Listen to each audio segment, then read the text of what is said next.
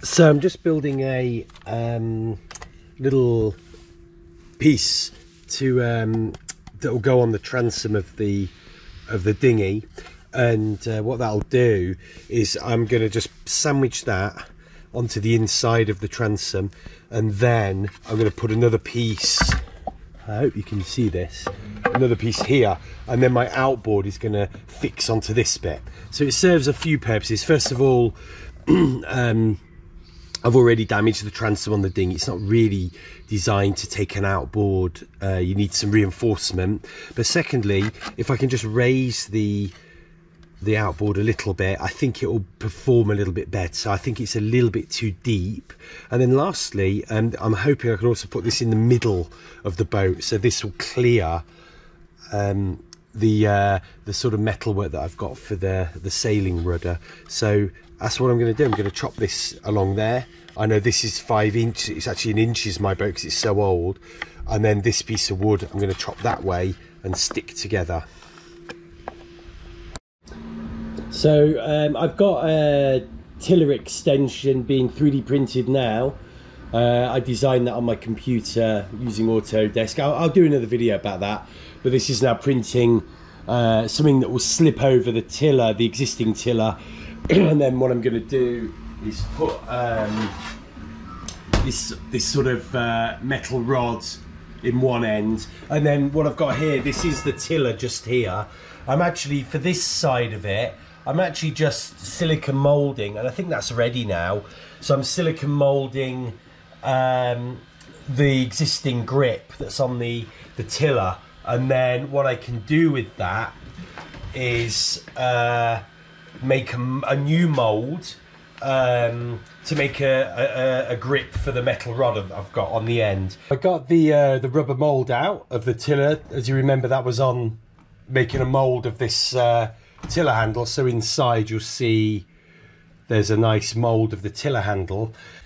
I'll show you this piece now. This is actually just a failed print. It hasn't printed all of it, but what's going to happen is this metal rod is going to go into here, and it'll come a little bit further up. These holes here are designed to stop this spinning, and then this will actually just slip over there like that, so it's got really great control. And actually I'm really pleased with that. It's just about the right sort of tension. This is just continuing the tiller build. So I've got a mould of the old, or the original tiller handle here. But what I figured was, if I drill some holes in the aluminium rod, and then maybe I'm just going to try. So let's try these ones. And I was going to try and even put some screws in here. Yeah, you know, some screws like this. Then that might work. So I'm just going to screw these in. So anything that will just, you know, embed itself into the rubber, that's worked quite well actually. You know, and we'll stop it rotating. So mixing silicone is really quite easy, to be honest with you. It's really good fun as well. So all you need is a silicone rubber, a hardener, and that's actually what gives the silicone this sort of green colour, its natural green colour when it's done. And then in this case I'm going to actually use a black pigment, because I want the handle to be black. So you use the silicone in 10:1. So for every 100 grams of this, you'd put 10 grams of that in, making 110 grams in full. And then this, I think you need 5%. So what I'm going to do, I'm going to make it easy. I'm going to do 100 grams of silicone, which would mean, I think if we put 5 grams of that and then 10 grams of that, we know. And all I do is on the scales here, I zero everything down. So I don't know if the camera can, let me just see. This new GoPro I've got's got a screen on the front, which is amazing. It's really quite cool. So let's just see. And it doesn't have to be like mega gram accurate. As long as you're pretty accurate, it's okay. So we're up to 50. And I think 50 will be enough. The good thing about silicone is, you know, as long as you don't hang about, if you're a bit short, you can always do a bit more and it knits together quite nicely. I think it actually I think even if it dries, it solidifies, I think, or sets, I think it will still join. It's really great. It loves to stick to itself, silicone, but it doesn't much like sticking to anything else. So that's why, you know, you know, that's what's posing the difficulty in this part of the project, really. So that's 100 grams, or 99. That's as close as we'll get. So let's put that away. I think what I'm going to do now is I'm going to zero, and I'm going to put 5% of this in, or 5 grams of that. That's not, it's not even registering. Okay, you're going to have to scrape this off with 2. I'm going to leave that there. I'm going to put that in. That's about 4. It's about 4 grams, and then we're just going to make sure we've got 10 grams of this.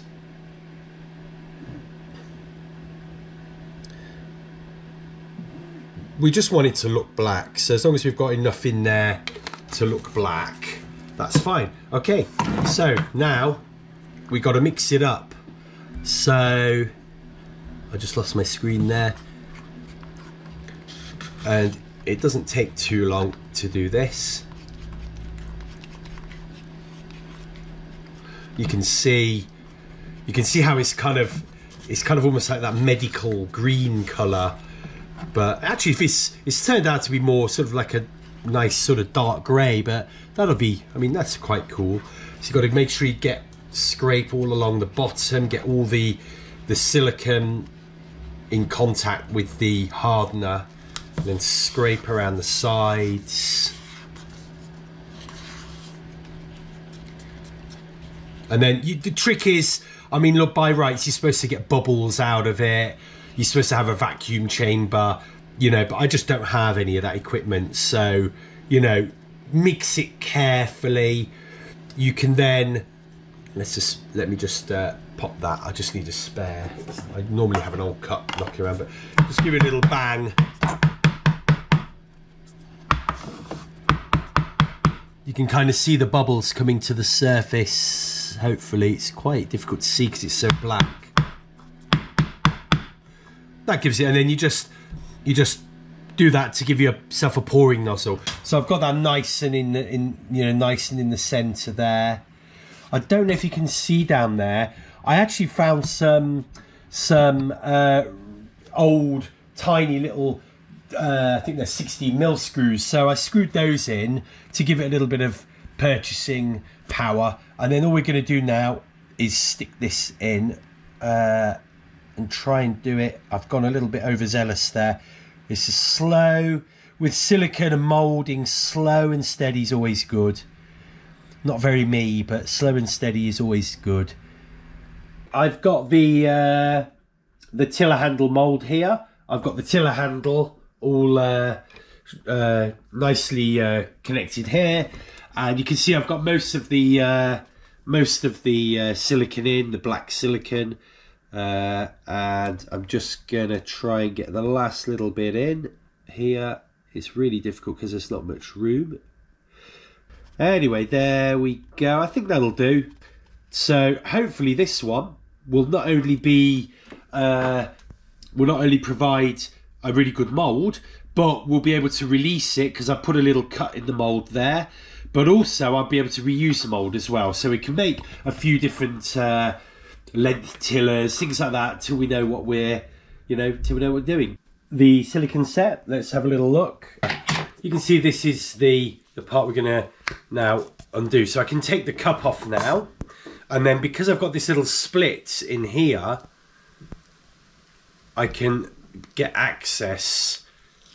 And because I also use the Mac Wax and not the Dimmerflex for release agent, there we go. So it's not a brilliant handle, but that's a handle. I just drilled a load of holes in here so the silicone would seep all the way through. So actually it's quite nicely secured. That's quite good. And then the tiller sleeve goes over the tiller handle just like that. So you can see now that when I turn this, it's turning the... In fact, that works really well. And obviously, it extends the tiller. So I'm really looking forward to giving that a go on the boat, seeing how it works tomorrow. So I did another tiller handle for another tiller extension arm. You can see when you've got the release agents, this just pops out really easy. And I can reuse that.